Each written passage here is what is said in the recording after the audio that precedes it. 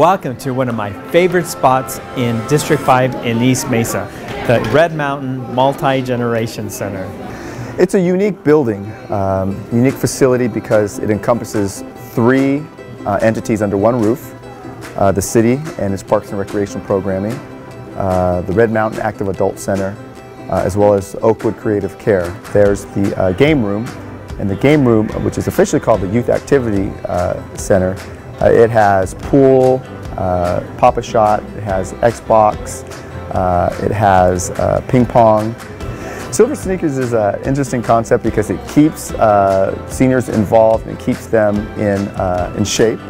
On Saturday, February 10th, the facility is so excited to host your annual Heart Your Health event. You're back for, I believe, your 4th consecutive year.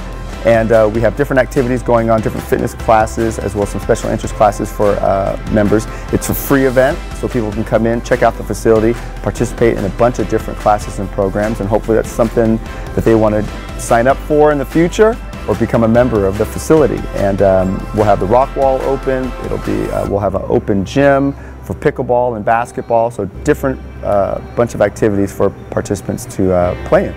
Come and join me at the rock wall at the Red Mountain Multi-Generation Center.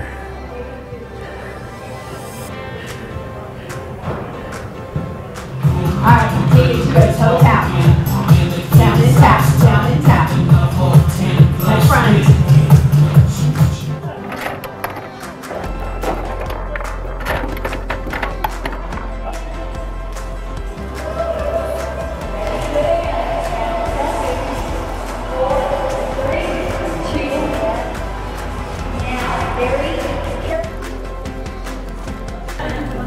Bingo!